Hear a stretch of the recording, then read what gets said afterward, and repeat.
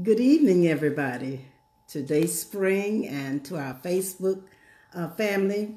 We certainly want to welcome you to our Bible study this evening. I'm Dr. Marie Herring, the senior pastor of Dayspring Missionary Baptist Church, where everybody is somebody and Christ is truly all. And before we get into our Bible study, I just want us as a church family and those of you who are in Facebook land, we'd like to invite you to do the same, is to pray for the Mickle family. Judge Stephen Mickle passed away, and so we are praying for his family. Also, Marion Magruder family from Hawthorne, her daughter Farrah passed away.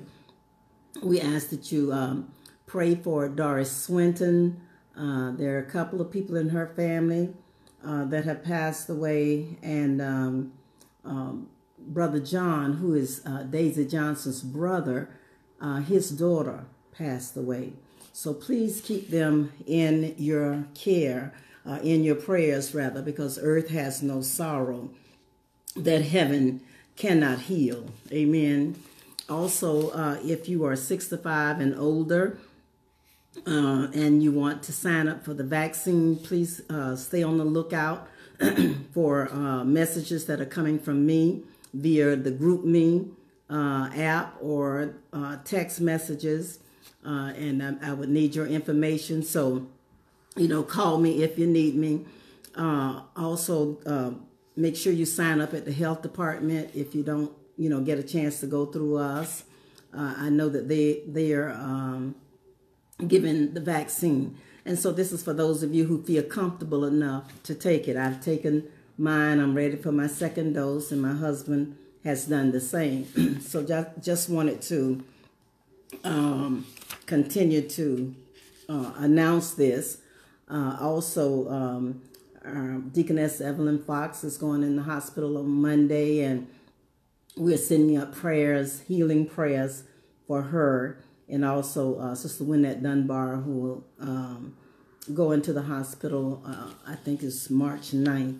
So there's a lot to continue to pray for our government, of course, that the Lord would lead and guide our new president and his cabinet, and that there will be peace on earth. Amen. Let us pray. Father, we thank you and praise you for another night that you are allowing us to teach a Bible lesson. We thank you, God, that those who are listening, when they hear the word, God, they will become doers of the word. Help us to strengthen our prayer life. It's in Jesus' name we pray. Amen. We've been doing a little series separate from the 12 steps, walking the 12 steps with Jesus Christ. And so we started talking about prayer in that 10th step. So we've been doing a mini series on prayer, and we call it This Means War.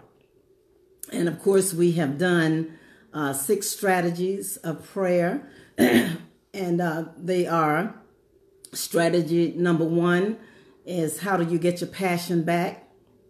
Strategy number 2 is how do you get your focus? Because these are the things that you would need in order to be an effective prayer. And then strategy number 3, how do you get your identity back? Number 4, your family. Number 5, your past. Number 6, your fears. Amen. And so tonight we're doing number 7, and we're not going to review all of those, but we're doing number 7 on your purity. Your purity represents staying strong in your most susceptible places. How do you hang on to your purity and not minimize it to the point where you think it doesn't really matter? So I usually start these out with, if I were your enemy. So I'm going to do that with this one, strategy number 7. And our scripture is taken from Galatians 5:16, where it says, walk in the Spirit, and you will not desire the lust of the flesh. Walk by the Spirit, and you will not carry out the desire of the lust of the flesh.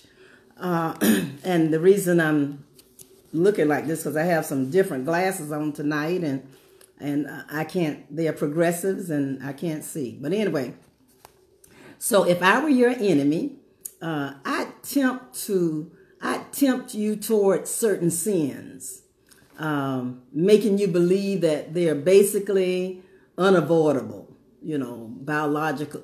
Like some guys say, well, my daddy used to drink and my granddaddy used to drink, so therefore, that's why I drink. Okay, so the enemy will want you to think that those sins are unavoidable. If I were your enemy, I'd study your tendencies and your proclivities. Proclivities are your weaknesses. I'd study those till I learned the precise conditions that would make you the most likely to indulge in them. So if I know that there's a proclivity to drink or to smoke reefer or to do drugs, I've stopped doing it, but if there's a proclivity to do it, the enemy is studying those times that it seems like I just can't help myself. So pretend he has a book and he's writing things down about what you did when this happened. When you got upset, how did you handle it? Well, did you go to drugs? Did you go to alcohol? Did you become abusive? Just how did you handle it? So because the enemy, we've learned, is very strategic. And if I were your enemy, I'd strike right there. Again and again. Whenever I find out what causes you to tick, I'd strike right there. And I'd do it over and over again until I wear you down. And because if I can't separate you from God forever, I can at least set you at odds with God for the time being. So that's the way the enemy thinks about us. Okay? So as we get into our lesson, don't touch that. You don't know where it's been. How often have we told our children that? Don't you touch that. You don't know where that's been. Don't put that in your mouth. You don't know where that's been.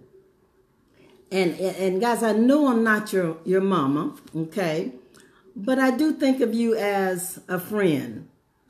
And when it comes to the enemy's specific, strategic, most enticing temptations against you and against your purity, when it comes to that, we need to be very, very careful. And I hope you'll imagine me as a blur coming up fast in your peripheral vision, calling out to you with an urgent voice, both arms waving wildly, saying, don't you touch it. Don't you go there. There's a red flag there with him. Don't you do that. Hallelujah. Because both of us know exactly where that particular thing has been. All right. That enticing temptation that tickles your curiosity, piques your interest and placates your personal proclivities, has been festering in the devil's sick, sinister mind all morning or all month or all year in some cases. He's been studying you just that strategically, just sitting there, soaking up vileness and filth, cruelty and conspiracy. He's waiting on the right time, the right moment when you are most weakened and susceptible to attack. Lord have mercy. So remember now, he's taking notes on you. So he knows what makes you tick. Hallelujah. He knows when you become most vulnerable. Okay. But once he's cleaned it up for presentation, sliding it into view, you think it was the shiniest, most desirable bit of unclaimed satisfaction you've ever seen. Oh, he can make it look so good. He can dress it up and make it smell real good. He sets it out there where your eyes can't help but be drawn toward it. At least you know to pick it up and to look at it and to feel it and to play with it, because that's how sin starts. That's how the temptation starts. You know, it ain't going to hurt to look at it. It's not going to hurt to pick it up and feel it. It's not going to hurt to play with it a little bit. You know, the moral compromise, the unhealthy habit, the enticing addiction. Y'all hear me today? The allure towards sexual impurity. Do you think their ability to show up when you happen to be exhausted or hungry or lonely is just coincidence? You know, you and your boyfriend or you and your husband could have just broken up, just had a terrible fight. And so at that particular time, you're most vulnerable. And then someone comes along and says all the right things that you wanted him to say. Do y'all hear me today? Do you detect some kind of some design at work in the timing, in the placement, in the package? Do you detect that something that somebody is up to something at the right time? Or they said just the right thing at the right time? Or they took you to the right place at the right... Do you think that's by accident? Lord have mercy. Look at what we know from Satan's temptation of Christ in Matthew chapter 4. The devil came out into the wilderness where Jesus had been fasting for 40 days. And by the way, we're fasting also. We're doing the Daniel fast, partial fast. Sorry about that. But I forgot to put that in our announcements. But I'm hoping that you saw it on your calendar. And the fast started on Sunday. Amen. But the devil came out into the wilderness where Jesus had been fasting for 40 days in Matthew chapter 4. And it was a time, physically speaking, that the Lord was hungry. Remember now, he was man. He was all man and he was all God. So his humanity allowed him to get hungry. He was alone out there in the wilderness. He was tired. He was depleted. Can't you see him? Hallelujah. What better setup and situation to make the suggestion of, well, bread.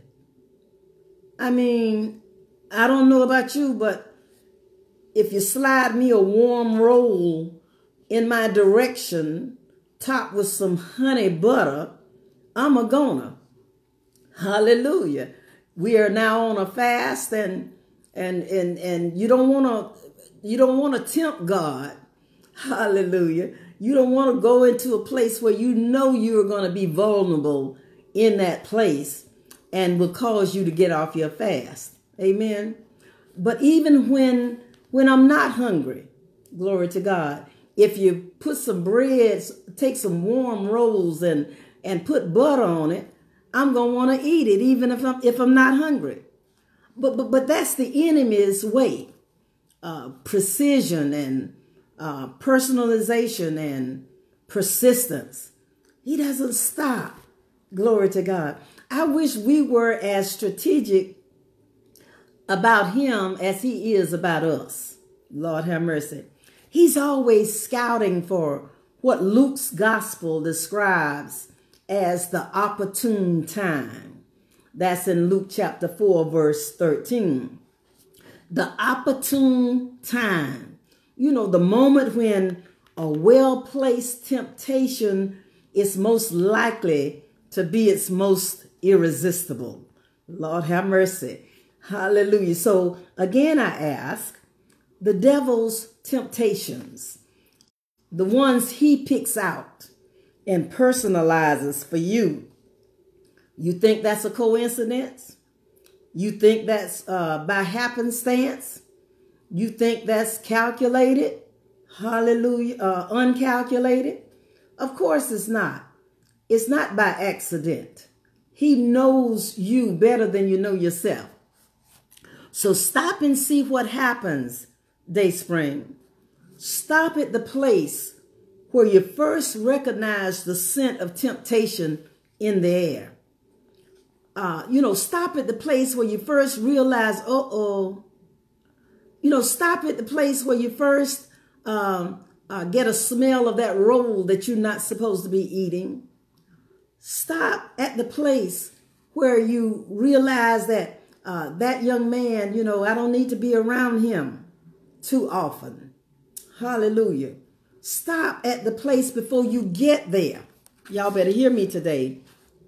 And before you touch it, remember where it's been. Remember where it came from. Remember who's behind it. And if it's one of those repeat temptations that you've been battling against for years, remember the places it's taken you. Remember the places it always ends up taking you. Because as soon as you say yes to that, you're headed there again, and you know it. If there's a young man or young woman that I know that brings out the worst in me. Did y'all hear what I say? Brings out the worst in me, meaning when I'm around that particular person, I do things that I wouldn't normally do. I participate in activities that I wouldn't normally participate in. Y'all hear me today? And you know it. You know that you don't need to be around that particular person. You know that person brings out the worst in you. You know that person doesn't mean you any good. Y'all better hear me today. The kind of prayer strategy, Dayspring, that we're about to employ treats every temptation as the potent, life-threatening stick of dynamite that it is. Everybody can't handle temptation. Jesus did. Hallelujah. So you don't put yourself in a position. If you are an ex-alcoholic, don't take yourself into ABC liquor bar. Okay? If you are an ex-womanizer, then stay from places that can put you back into that same situation again. Do y'all hear me? Despite how inviting that it might seem, despite how natural it feels, despite how much simpler the rest of your day would seem to go if you just gave in and went along with it, temptations are never harmless. Y'all better hear me today. The enemy wants you to think that it does not matter, that you can handle it. Glory to God. And you've just come off of an addiction. Why would you test God? Why would you put yourself in a situation that could put you back into that addictive state? The consequences, y'all, are never minimal. Glory to God. And the waves of your choice will ripple outward into your heart, mind, soul, and body. Possibly even so to your future generations. So what am I saying? What you are about to do, glory to God, can affect your heart, your mind, your soul, and your body, or even into the next generation. The enemy told you that it was such a small feat, that it was such a small thing, that it would not affect your life in terms of your previous addictive state. Glory to God. But the enemy is a liar. He doesn't like you. He doesn't love you. Matter of fact, he wants to destroy you.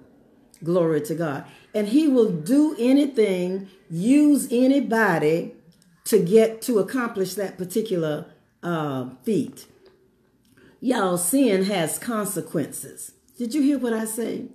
Sin has consequences. Doesn't matter how small you think it might be. Always has and always will have consequences. Keep this revelation fixed squarely in your mind, that sin always has consequences.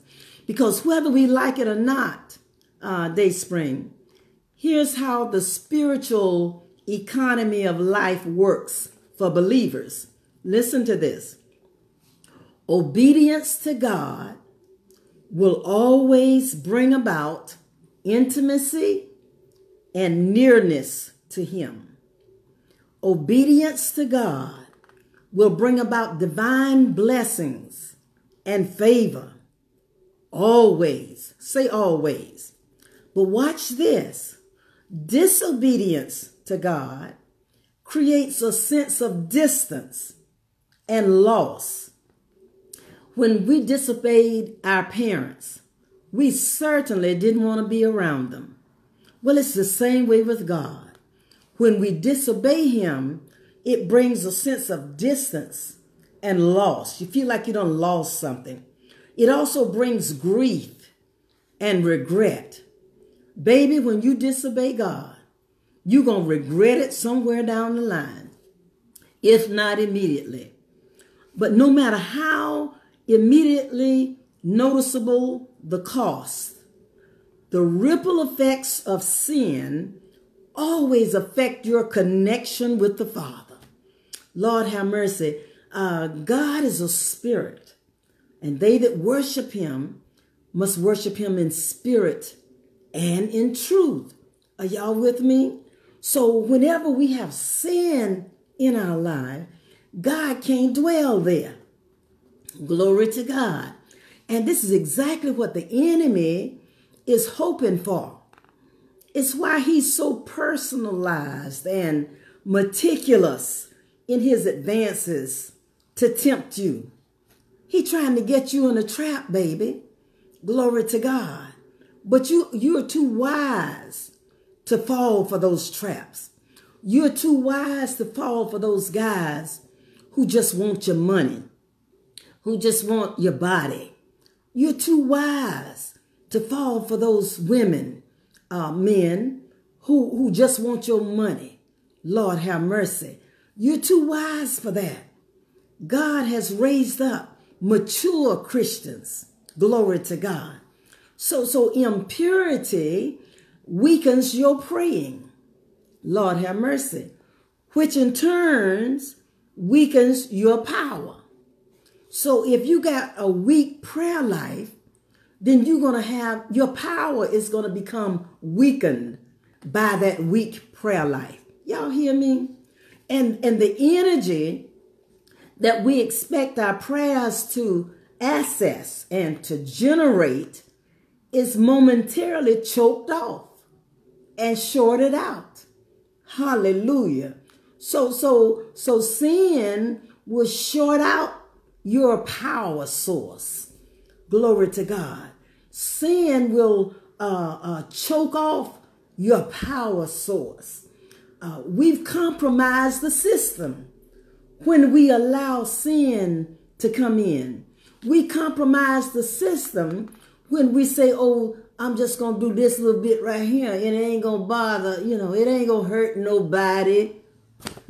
Lord have mercy. We've created a bottleneck. We are leaking oil. We are leaking our power.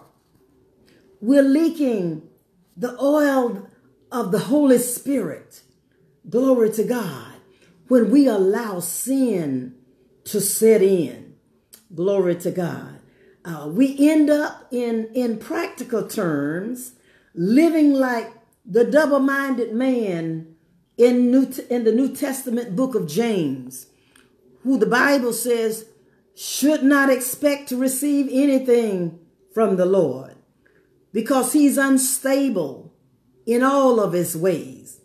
So don't be double-minded. Glory to God. because the Bible says you're going to be unstable. Hallelujah. Let your yea be yea and your nay be nay. Stop not being able to make a decision. Make a decision and stick to it. Be prayerful, always talking to God. And then when you get ready to make that decision, you'll feel good about it. There will be a peace about that decision that you've made. Amen.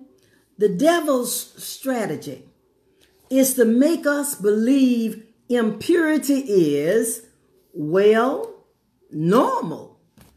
Hallelujah. A little sin ain't never hurt nobody. A little sex ain't never hurt nobody. A little drink never hurt nobody. I ain't gonna drink the whole bottle. Nobody hurts if we keep a few forbidden things on hand and enjoy them from time. You know, I can keep me a little liquor in the cabinet, you know, and take me a little swig every now and then. Ain't gonna hurt nobody. Or I can get me a little puff off of some reefer and ain't nobody gonna know it. You know, put on some perfume and they can't smell it. Hallelujah. Ain't gonna hurt nobody. Glory to God. It ain't no big deal. Purity leads us to fervent prayer. And fervent prayer leads us to purity. So what I want you to do is grab a pencil and some paper and get comfortable and write these things down. I want you to write these scriptures down that I give you, because these are the scriptures that you're going to incorporate in your prayers so that you will always be mindful of the purity, hallelujah, that you're supposed to be keeping. Amen. And also, when you get your pencil and your paper, write down your struggles. Write down your proclivities. Write down the things that are weak, cause you to be weak-minded. Write down the things that will cause you to be vulnerable. Write down the things that the enemy can take and use against you. Y'all better hear me today. And name them specifically and individually. Don't just say, oh, I just have some weakness. No, what are your weaknesses? Write them down.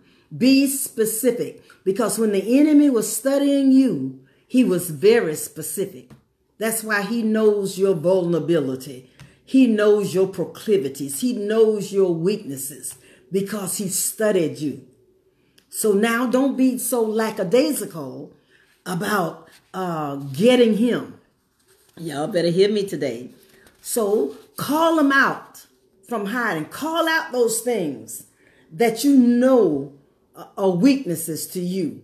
I don't know what they are to you. I know what mine are, but only you know what yours are. So call them out loud. Write them down. Unmask those weaknesses and make them show their faces. Hallelujah. Because when you come to the scriptures that I'm going to share with you, you're going to find some phrases of truth in there that while you probably know them, perhaps you haven't been praying them in connection with specific areas of temptation in your life. Y'all better hear me today. Scriptures that authorize you to throw off the chains of slavery to sin and put on the breastplate of righteousness. The breastplate of righteousness. That's just living right. That's just right living. And find the phrases that speak to your heart most clearly in connection with the specific issues that you're struggling with Y'all better do this. This is for you, baby. Hallelujah. And won't nobody know you did it but you. But if you don't want to be helped, then that's you. You don't have to write a thing down.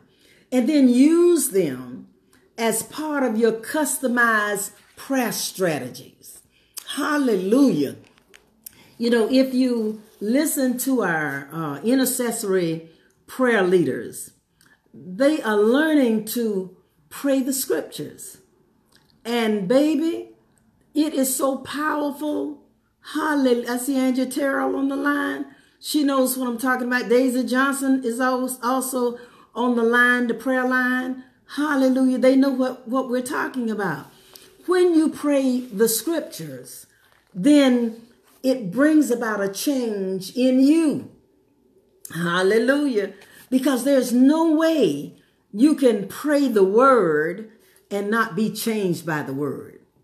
So one of the scriptures you may want to incorporate is Romans 8, verses 1 and 2. Says, there is now no condemnation for those who are in Christ Jesus. Lord have mercy. For the law of the Spirit of life in Christ Jesus has set you free from the law of sin and death. Glory to God. You don't have to keep condemning yourself. Hallelujah. For the things that you have done in your past. Because Jesus takes those things, he forgives you for them. He casts them into the sea of forgetfulness, never to rise again. Hallelujah. 1 Peter 2, chapter 2, verses 24 and 25. And I'm reading from a different translation. He himself bore our sins in his body on the cross so that we might die to sin. Y'all better hear this. And live to righteousness. For by his wounds you were healed, baby. For you were continually straying like sheep. But now you have returned to the shepherd and guardian of your soul. Glory to God. Amen. And Romans chapter 6, verses 12 through 14. Therefore, do not let sin reign in your mortal body so that you obey its lusts. And do not go on presenting the members of your body to sin as instruments of unrighteousness. Y'all better hear this. But present yourself to God as those alive from the dead, and your members are instruments of righteousness to God. For sin shall not be master over you, for you are not under the law, but you're under grace. Lord have mercy. 1 Corinthians chapter 10, verse 13 says, no temptation has overtaken you, but such as is common to man. And God is faithful, who will not allow you, watch this, to be tempted beyond what you're able. Which means that every temptation you have, there is a way to get out of it. Glory to God. But with the temptation will provide the way of escape also, so that you will be able to endure it. You have the power to say no to sin. You have the power to say no to drugs, alcohol, sex, whatever the proclivity might be. You have the power to say no, because he doesn't allow you to be tempted above that which you are not able to say no to. Then Ephesians chapter 6. And these are scriptures now that you can incorporate in your strategic prayers against the enemy when he tries to get you to succumb to your impurities, succumb to your proclivities, succumb to your weaknesses.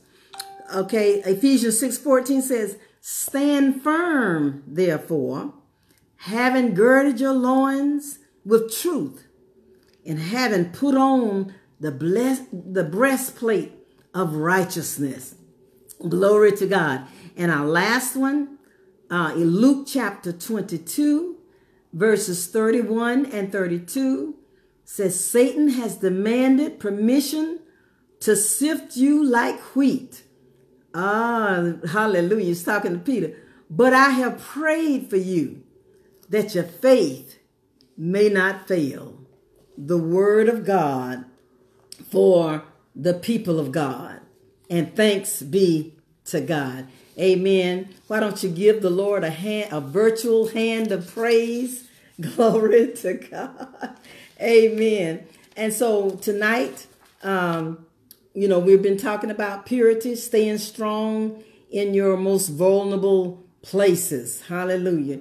We pray that we have said something to get you through the week and to help you with your proclivities, your weaknesses that are going. And remember, don't nobody know this but you and God. So this whole strategy thing is between you and God. Hallelujah. So what I'm trying to do is teach you how to pray the scripture towards those things where you're having trouble. Hallelujah. And so, and you can pick from the ones I've read, or you can find your own. Amen. Let us pray. Father, we thank you. We praise you. We honor you, God, for this word on strategy number 7, which is talking about our purity. That is staying strong in our most vulnerable places, staying strong in our most susceptible places, staying strong when we're feeling so weak that we don't feel like we're able to make it. Oh God, we thank you for your strength, for you have given us more grace to get through whatever we need to get through. Nothing is too hard for God. Hallelujah. And if nothing is too hard for God, and you have the Lord Jesus Christ on the inside of you, then there's nothing that you face that's too hard for you.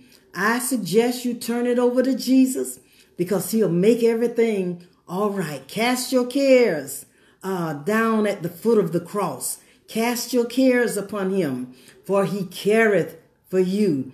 And Father, we thank you, we praise you, we honor you, God, that those who are listening can take this word and use it as one of our members say, chew it up and spit it out and live it out in the name of Jesus. And God, we just thank and praise you that if there are any who have not received you as their personal Savior, Romans 10:9 says, if thou shalt confess with thy mouth the Lord Jesus and believe in thine heart that God hath raised him from the dead, thou shalt be saved. And we thank you, Lord, for saving us today. Hallelujah.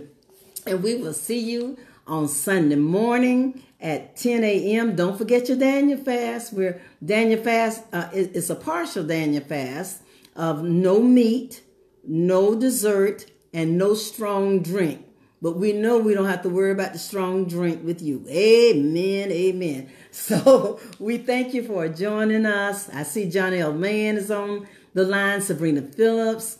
Ashley Davis is on the line. So good to see you, Ashley. And we thank you guys for spending this time with us. May the Lord bless and keep you is our prayer. Amen.